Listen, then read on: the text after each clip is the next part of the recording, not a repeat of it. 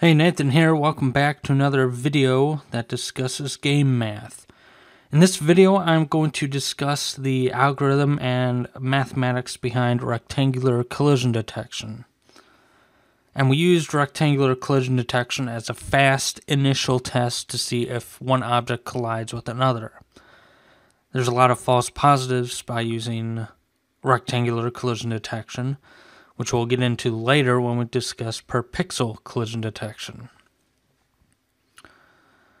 But rectangular collision detection is a very fast way to tell if one sprite intersects with another sprite.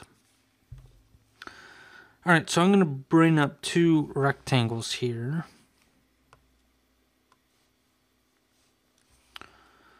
There's one and there's another one.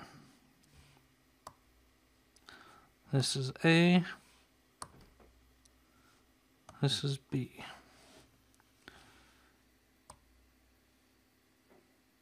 Okay. So you and I know that there's a rectangle collision here. We know it because we can see it and we pretty much know that they collided. So the most difficult thing in terms of creating algorithms and understanding things is it's very difficult to convert something so simple as, yes, there's a rectangular collision detection, to why is there a rectangular collision detection. So if you're ever in a situation like this where you don't know how to test rectangular collision detection, but you know that there's a rectangular collision detection by looking at something like this, you need to ask yourself, why? Why is there a rectangular collision detection here? What makes these two rectangles collide? So let's look at this and create an algorithm. I'm going to color code my values here in the algorithm. A dot left is less than B dot right. So if the left of A, that is not A's color. If the left of A is less than the right of B, that is part of the collision.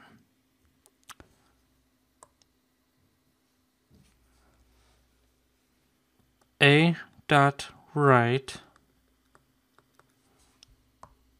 is greater than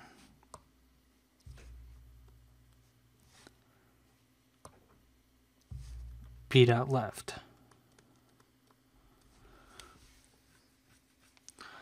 So here we test to see each side, the left of A and the right of A.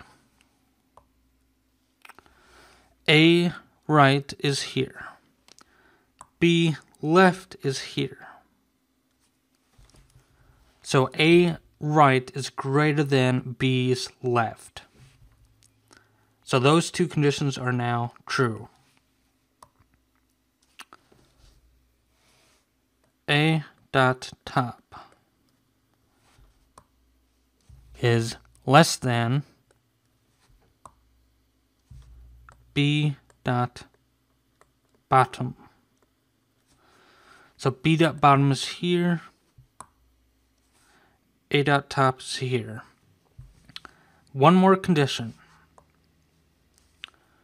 A dot bottom is greater than B dot top.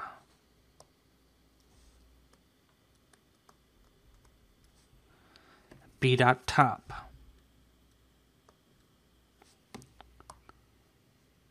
So here is B dot top, and here is A dot bottom. So A dot bottom is greater than B dot top.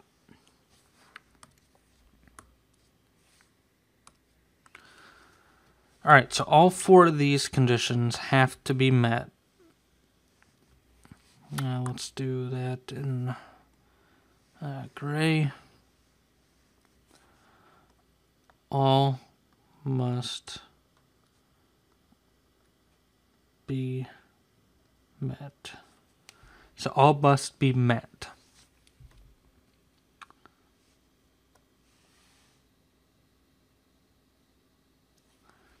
If any of these fails, we can just be done with it. They all have to be true for it to be a rectangular collision detection. So A dot left has to be less than B's dot right. A dot right has to be greater than B's dot left. A dot top has to be less than B dot bottom, and A dot bottom has to be greater than B dot top. We test all four sides for both rectangles.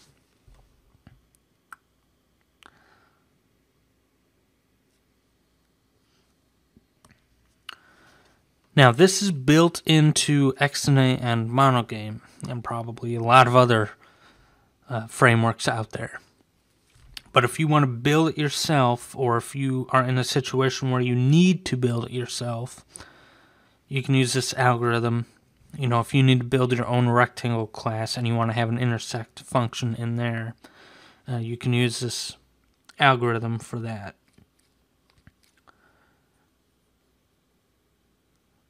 Let me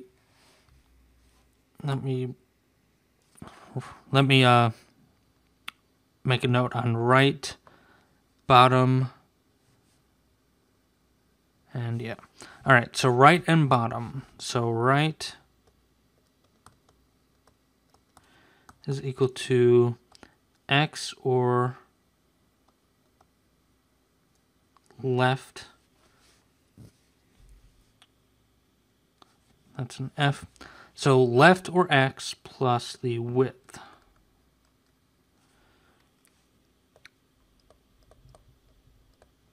Bottom is equal to Y or top plus the height of the rectangle. So the right and bottom are built into the XNA and Monogame frameworks. But if you need to make that yourself, this is the code behind that. The X or the left side of the rectangle plus the width gives us the right side of the rectangle. The Y position or the top of the rectangle plus the height gives us the bottom.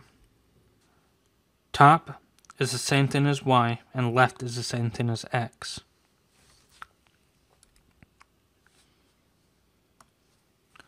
Alright, so that is the algorithm, and that is the a quick note on what right and bottom are, and just word usage on which do you use top or Y or left or X. They are the same. This is the same thing.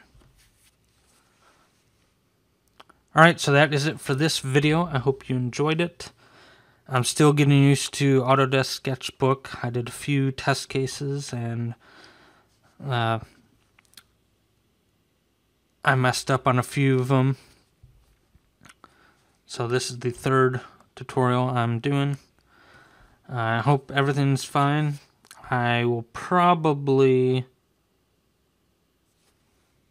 save this as a picture and put it in the description. I might do that. The reason I went, if anybody's curious, the episode's done if you want to stop here. If anybody's curious, the reason I went from using OneNote to something like Autodesk Sketchbook is that I can change colors on the fly, so I can reference several different things. If I want 4 different objects, I can have red, yellow, blue, and green. So I can just have those 4 different objects, and I can do something like you saw here, where I referenced all of A's values as red and all of B's values as blue. And the actual mathematics, like less than, greater than, less than, greater than, they're all black.